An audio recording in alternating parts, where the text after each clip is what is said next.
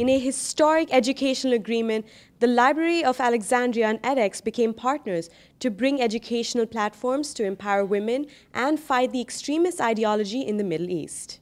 edX for us is an opportunity to implement the vision of the Library of Alexandria as a place of learning, a place of dialogue, a place of openness, a window for Egypt onto the world, a window of the world onto Egypt, and a leading institution of the digital age, but above all, a space of freedom where people meet, exchange ideas across cultures and across groups of people. edX has three parts to its mission. One part is access to education, so bringing that not only to the privileged few, but to everyone, everywhere, whether it's rural communities or women or people who cannot afford higher education.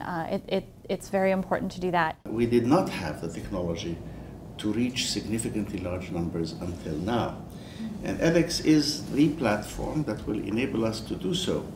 It will enable us to reach to remote areas in Egypt, to where children are deprived and young people are deprived of access to books and study halls, but where through the magic of modern technology we can actually bring the best teachers and the best materials all the way to them and actually link them into a network of learners and a community of scholars that transcends the boundaries of Egypt to the rest of the world. Women's rights are human rights.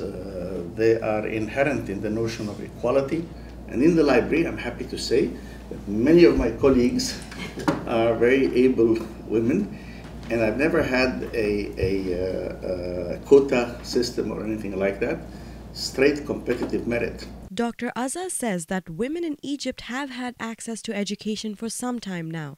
However, underprivileged women are not allowed to go to school and are limited by culture.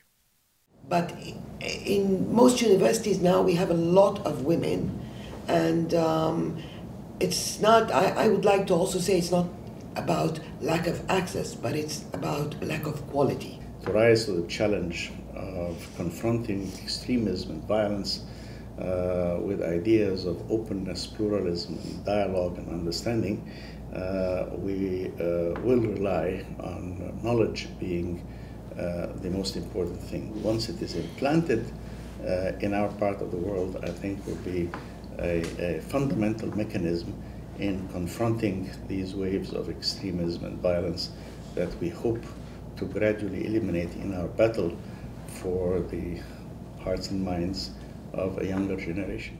On behalf of edX and the Library of Alexandria, for Arlington Public News, I'm Akriti Jagmohan.